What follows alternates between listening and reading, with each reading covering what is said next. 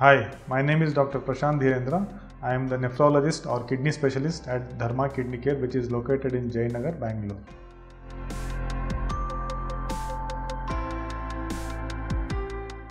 As we all know, diabetes can affect many organs of the body. It can affect the feet, it can cause gangrene in the feet, it can affect the heart, it can cause blockages in the heart, it can cause stroke, it can affect the eyes, and it can affect the kidneys.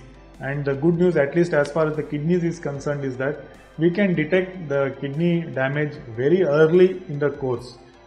As soon as the kidney damage starts, we can diagnose in a given patient and we can manage it very effectively.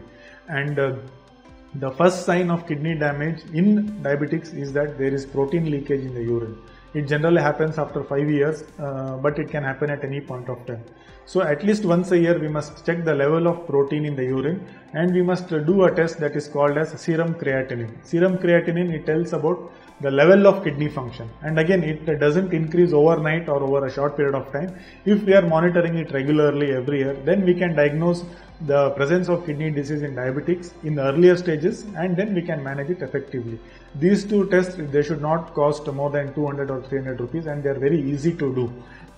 But even then, unfortunately, we see that many patients are not advised, or they don't get it done every year, and they must be done every year. So what I would suggest is, once per year, every diabetic must undergo these two simple tests to see if their kidneys are getting affected by diabetes.